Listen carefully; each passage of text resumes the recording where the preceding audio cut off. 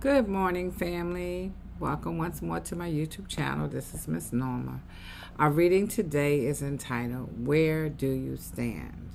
Our scripture lesson is 2 Corinthians 5:15, and it reads, And he died for all, that those who live should no longer live for themselves, but for him who died for them and was raised again. Amen.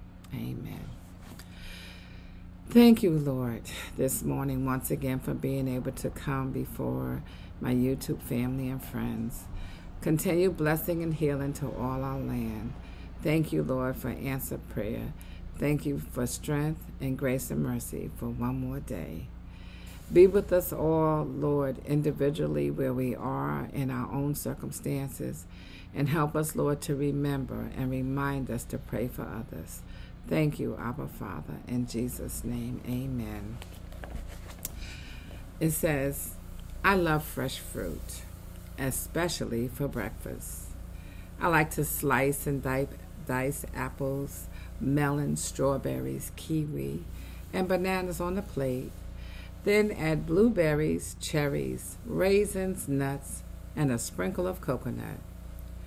For variety, I'll vary the melons, adjusting to my taste for the day, honeydew, cantaloupe, or watermelon.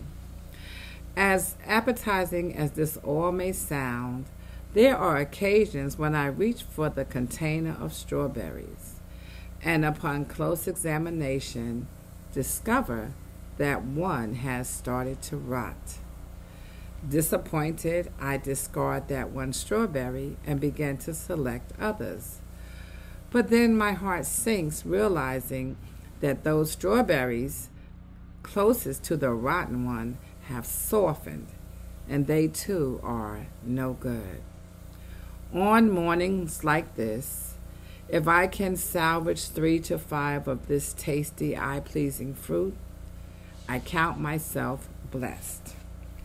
It took only one strawberry to destroy much of the batch. Just one strawberry to spread its bacteria to all the others, causing them to lose their firmness, their beauty, and their taste.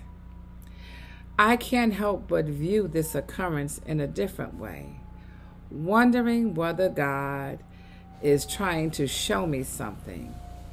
It took only one negative person in heaven, Lucifer, to cause 1/3 of the heavenly hosts to lose out on a closeness with the Father.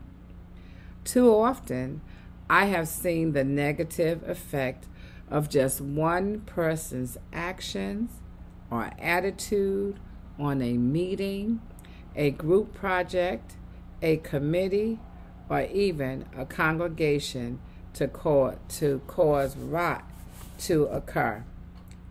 A while back, I was sitting in a meeting observing the discussion of a serious matter. The matter would ultimately determine the direction this committee would take in recommending funding for a much-needed program. As the discussion proceeded, and a positive consensus was about to be reached, one person interjected a negative comment that challenged and ultimately killed the proposal. Enough people chose to believe misstated assumptions rather than clearly articulated facts. Amen. She says this prayer: Father, make us aware of the impact of the living, of the things we say and the actions we take. While we may not see ourselves as leaders of the masses, someone is likely listening and observing us. May our behavior model you so that no one is led astray. Amen. Our reading for today was written by Yvonne Curry Smallwood or Yvonne Curry Smallwood, depending on how she pronounces it. Whew. Lord, thank you. I thank you, Lord, for this beautiful word picture using fruit, Lord. And Father, help us all to choose the best fruit, or Lord, in the case where let us be the best fruit for any circumstances that we might be in. Continue to bless us and heal us and keep us, O God, as only Thou can. Thank you, Abba Father. In Jesus' name, amen. Amen. Sorry for that background noise, family. They're doing some work outside of where I live. And I hope that it hasn't distracted the reading. I will know shortly once I go back and listen to it. But in the meantime, have a blessed day. Ask the Lord for your song today. Those of you who are new, in the mornings when I get up in my personal worship, or whatever time your morning is, I always ask God for a song for today. And as I stated in the reading for June the 24th, I have been listening quite often throughout the day to the song, I Can't Even Walk Without You Holding My Hand. It's a song by Jesse Dixon. But find a song, and if you want, you can share it. You can leave it in the comments. And we do have a playlist. And, you know, the songs that we share, I ask that they would be songs to uplift us, to speak life, to encourage us. Most of the songs on our playlist are Christian songs, different genres of gospel music that is out there. So if you have a song to share that lifts the soul and that encourages and all, please do.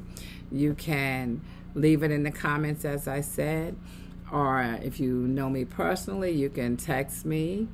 And we also have an email address that's available to our YouTube family, and it's nh2783.utb@gmail.com. I do check the email, and I do answer my comments.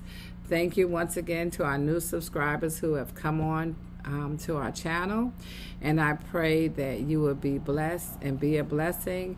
And if you're one who is a prayer warrior, to pray for this YouTube channel, for the prayer requests that are shared. And currently we are praying for little Annie, who we've been praying for her for quite some time now. We've been praying for Tony, who is one of our YouTube family members. And also on the reading for yesterday, I added my assistant pastor from my church. He suffered a stroke, so we are in continued prayer for him as well. So blessing and healing, family. By His grace, I will see you later on. Have a wonderful day, whether it's morning, mid-afternoon, late afternoon, or at night when you start your day. May you have a blessed and wonderful day, and I pray that you have a blessed night's rest as well. In Jesus' name, thank you. This is Miss Norma signing off. I love you, family. Amen.